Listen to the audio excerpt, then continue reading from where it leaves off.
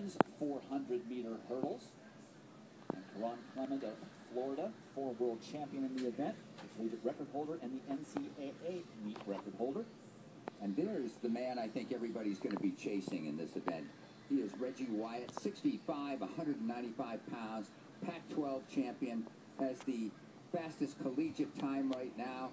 Inside of him, Miles Eugenoma from Nebraska had a superb time in his semifinal. Caleb Cross of Arkansas down there in lane 2 can look at all of his competitors. He's got that tighter turn. Wyatt in lane 4. Wyatt out very, very well in the red shorts. He was the top high school athlete in the hurdles in his day. Spent a year or 2 getting adjusted, but has come on strongly. He says, I'm much more relaxed and focused now.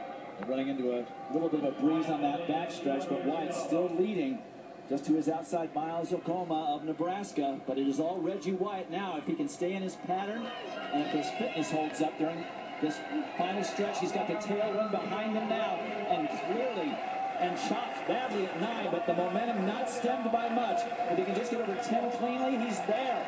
Reggie Wyatt of USC will win the 400-meter hurdles, and he is all the way out.